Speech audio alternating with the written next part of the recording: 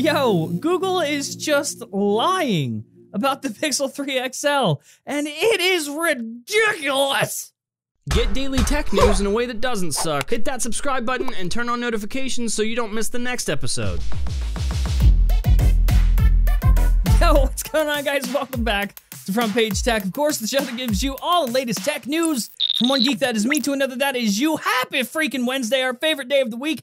It is Hump Day, the only day of the week where you get to hump anybody you like. And I'll tell you what, we got a special contest going on right now, a giveaway, if you will. Let me know in the comment section below. Just type the words hump adjourn today, and I will pick one of you randomly, just one fan to hump. You get all my humps, just one of you though.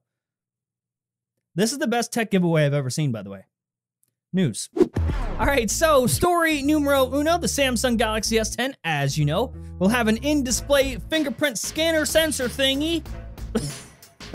I know, how very tech-like of me.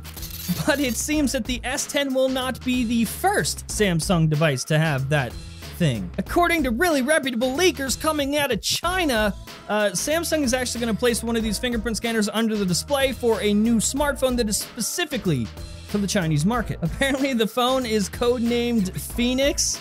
Let's be honest, that's pretty badass. It will launch in two different varieties, being the Galaxy P30 and the Galaxy P30 Plus. Huh, that sounds like a familiar name, don't you think? Especially for a market such as, well, I don't know, China. I'm talking about the Huawei P20 Pro for those of you who are having trouble playing along at home. Now, I gotta be honest, this actually makes a lot of sense to me because we've been hearing rumblings that like Samsung isn't completely sure whether or not this technology is ready for mainstream in terms of like putting this in their flagship devices. So it might be smart to test this on another phone that's going out to a Chinese market, where it might not be like the most premium device they sell, just to try it, see people's reactions, see how it goes.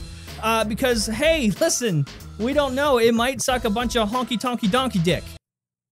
And this will help us learn, children. All right, so to add fuel to the fire that is the Galaxy Note 9 versus the iPhone XS Max, which, by the way, I should preface by saying, I'm not buying a XS Max. I don't give a shit either way.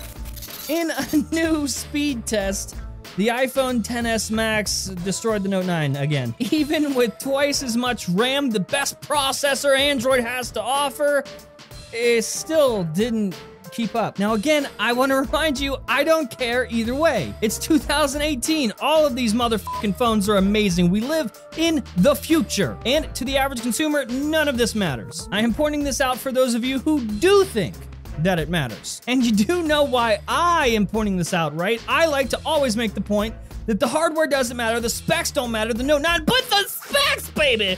But the specs! None of it fucking matters. It is 2018. This is not a hardware game anymore.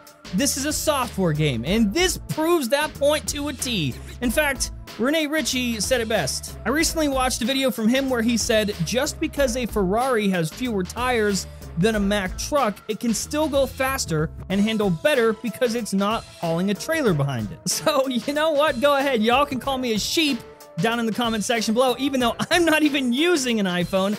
I just think we all need to be honest with ourselves here for a second. Maybe the fact that the phone needs to have 8 gigabytes of RAM, the fact that it has specs coming out of its anal cavity, and you need that to have a fluid software experience, I think that says way more about the software than it does about the hardware itself. All right, now let's talk about the Google Pixel 3 XL. They're lying! Google Pixel Ultra confirmed! Woo! I'm just kidding. Calm down. Pixel 3 XL, we know what it looks like. We've been seeing it for months. This is real. The leaks are real. The leaks have been accurate. This is it. Google Pixel 3 XL. Yes, it looks shitty. Yes, it's the real phone. But still, that for some reason does not stop Google for actively showing us a device that is not that. This is a recent leak of the upcoming Pixel stand, wireless charging stand thing. Let that sink in. This is an illustration of a real stand, the real Pixel stand. And in fact, in some articles have said, not only does this show us the stand, but it also shows us an upcoming slideshow feature that will be on the Pixel 3 and 3 XL. So the illustration of the stand itself is real, is legit. The illustration showing the feature is also real, is legit. But the illustration of the fucking phone you're displaying isn't? Bitch! What? And you know what? Normally I would question this. I would be like, why is everything else in this photo real and accurate, but the phone that's showing on the fucking thing isn't real? But at this point, we know Google is just stupid. We put out an episode last week that answered all your questions about the Pixel 3 XL. The leaks are real. That's what the phone looks like. The illustration, the phone on this illustration is not the phone, but it just doesn't stop them. We've seen it in ads made by Google Ads, these ridiculous concept devices that have no representation of the actual device that's coming out. We've seen Pixelbook ads that show the same fucking thing. A phone that does not look like the phone we're getting. Oh, and then the illustrations within Android. Okay, whatever, John, it's just a concept device. They're just putting it in there because there's so many different Android devices. That still does not explain why they do this. This is a Pixel stand made for Pixel phones, and the phone that is part of the illustration on the Pixel stand is not a Pixel phone. What the f? So Google is just lying.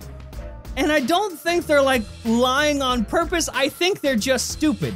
They do not communicate. There is zero communication for whatever reason between actual hardware teams and marketing. And this is not the first time we've seen this. Year after year, we see Google events where they make fun of Apple for not including a feature or taking something away or whatever. And then literally the very next year, they do the same thing. So they have really cute little writers sitting in the back being like, oh, this would be a funny joke. And then they think that we'll forget by next year?